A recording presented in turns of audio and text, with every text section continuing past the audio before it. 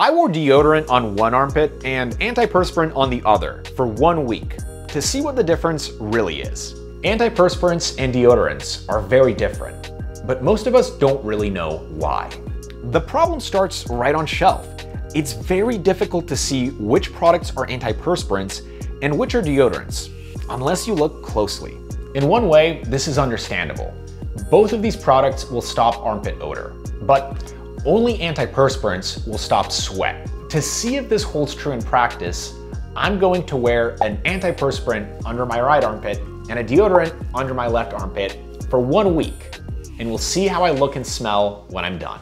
So where does the difference between antiperspirants and deodorants come from? To understand, we need to start with what underarm sweating is all about. Our armpits make eccrine sweat, the usual watery substance we get all over our bodies. But they uniquely also make an oily substance known as apocrine sweat. Both types of sweat are odorless, but apocrine sweat contains complex molecules that can be broken down into smelly molecules. Also uniquely in our armpits, unlike the rest of our body, the sweat is trapped and can't easily evaporate. So when we get stressed or nervous or excited and we begin to sweat, that sweat just keeps staying there, keeps building up until we can see it on our shirt. Because of this combination of a very wet environment and unique apocrine sweat, bacteria can absolutely proliferate in our armpits, digest the apocrine sweat, and release some pretty nasty smells. Deodorants use a lot of methods to fight this odor, but there are 4 common approaches. First, and most commonly, some deodorants use fragrance to either mask the odor or to even blend pleasantly with it so that the resulting smell isn't so bad. Second, and also quite commonly, some deodorants try to kill the smelly bacteria in a variety of different ways. A lot of deodorants are simply antibacterial. Third, there are deodorants that use molecules that actually capture the smelly molecules and neutralize the smell in that way. And fourth, there are deodorants that try to interfere with the bacterial metabolism, basically preventing them from breaking down apocrine sweat into these smelly molecules without actually killing the bacteria.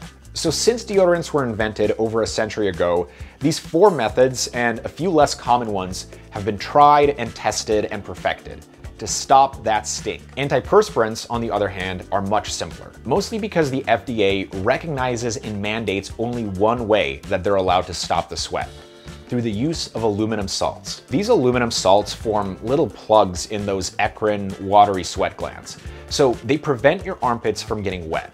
And dry armpits means less bacteria, means less smell. So antiperspirants do stop odor as well. All antiperspirants are also deodorants, but only antiperspirants stop the sweat. So let's see how that works out in my case.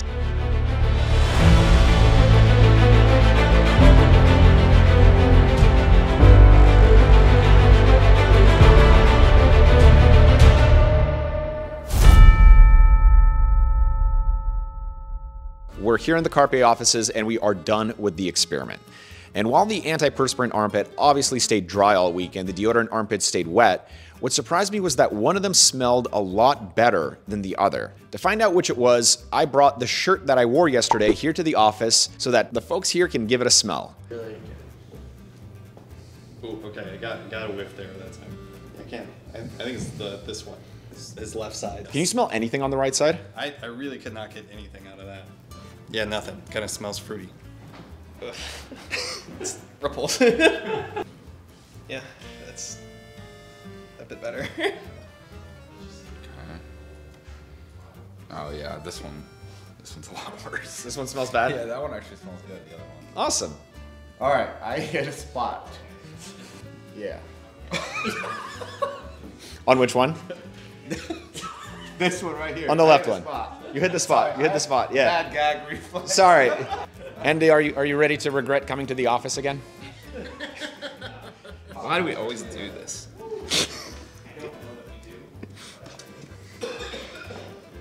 I think it's this one.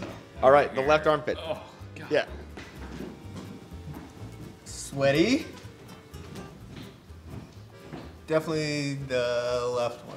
All right, so the results are in, and we now know 2 things. One is why fewer and fewer people come to the office each day, and 2 is that the deodorant in the left armpit was uniformly agreed to have a worse smell than the antiperspirant in the right armpit. So why is that? Well, it turns out that antiperspirants not only stop the sweat, preventing bacteria from growing there and making you smelly, but they also directly kill some of these bacteria. What actually surprised me the most this week is that when this weekend I went out of town, I only remembered to bring the deodorant.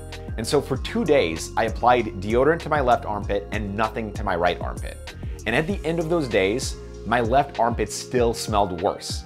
This is because it actually takes a few days for antiperspirant to really ramp up and start stopping the sweat, and it takes a few days for it to ramp down. It can actually take up to 4 weeks of using an antiperspirant before it reaches its maximum efficacy. And if you stop wearing it after that, it's gonna take a similar amount of time for the sweating to fully return. So after this little experiment, I am definitely gonna stick with antiperspirants, because I'm a sweaty guy and that can sometimes make me a smelly guy too.